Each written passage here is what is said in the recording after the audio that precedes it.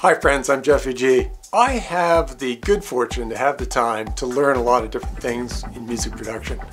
And sometimes I'm working on a major project, a video or a song, and I come across all kinds of little things along the way that I learn, but I don't necessarily share. And I've been thinking, that's probably a mistake. I should probably record these things, I'm set up to do it, and have just some informal videos on how to do stuff. And that's what this series is all about.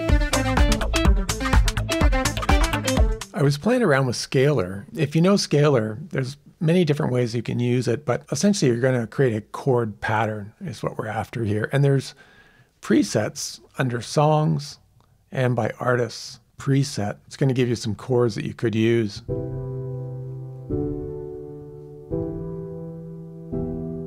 And in theory, you would just drag those down into your pattern area, into, whatever progression you think makes sense. I'm going to change that second D, something else, maybe a C major.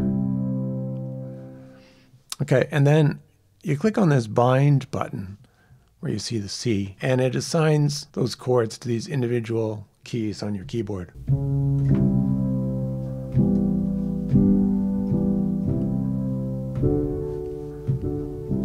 Shows you what the chords are, but it's just a way to execute those by playing one note. So you can choose chord progressions based on these presets, of which there are lots, I'm guessing hundreds. And then another way is by artist. So if I choose Mike Huckabee, for example, I'm going to get a set of chords that might be common to, say, Mike Huckabee. I could listen to those.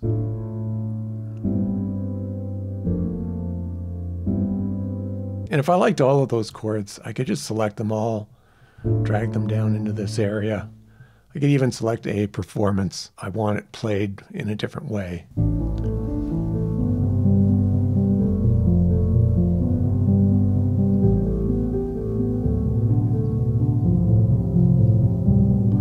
That's all good. But what if I already have a chord progression in mind? What's a good way to get that into this environment? Not one of the presets that's in songs or artists. Well, let's clear this. Click on the little gear icon. It took me forever to find how to clear this. Find session, clear, and close, and then we're starting all over again. There's different ways to enter the chords. One mode is to put this in detect. If you knew the chords and how to play them on your keyboard, you could just turn on record and play them. I just played those on my MIDI keyboard, turn off record. That's a fast way to enter the chords, but I'm looking for something else. I noticed on this page, this is the chord page, it shows you the circle of fifths, which is great. So if I'm looking for chords in A, this will click on the A and its relative key F sharp minor. And I could just, drag chords from here in. So if I'm looking for particular chords, that might be a fast way to get them. Another way I noticed, you can just type in the name, B minor 7. You could drag that in. So you could build your chord progression pretty quickly by just actually typing in the English name. I never knew that feature was there, but it's pretty handy. On this one, I'll show you how this all came out. So here I am in Scalar, and you can see I've assigned a bunch of chords, different chords. By now, if you look at the title, you'll know what they are, but here's what it sounds like.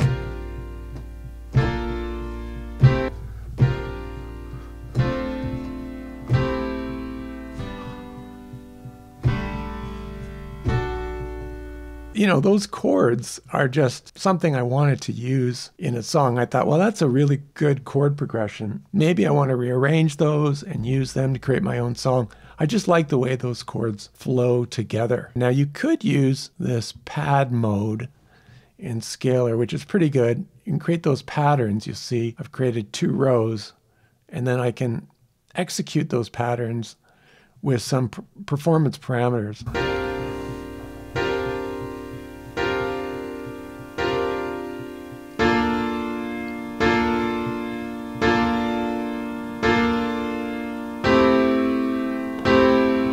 can see those chords are playing repeats, which is managed by this playback timing feature. On this page, you can control the chord voicing, which octave and inversion the chord is playing, and you can modify that by a semitone. I don't know why you would, but you can. And then the duration of a chord and how many repeats. You can see here that first chord is repeating 4 times.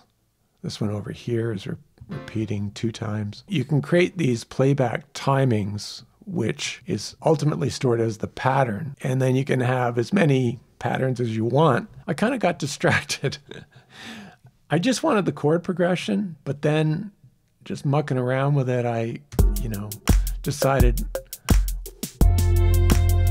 what would it sound like if I kind of modernized Wichita Lineman?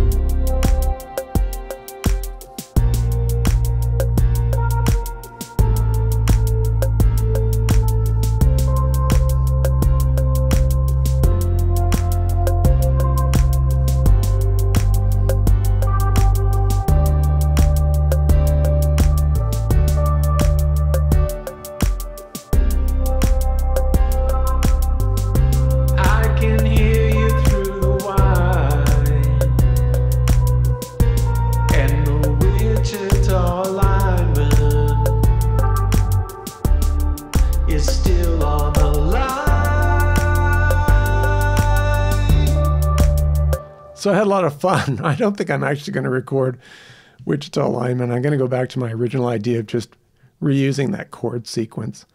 But it was fun to play around with scalar in the process. If you find these things helpful, let me know.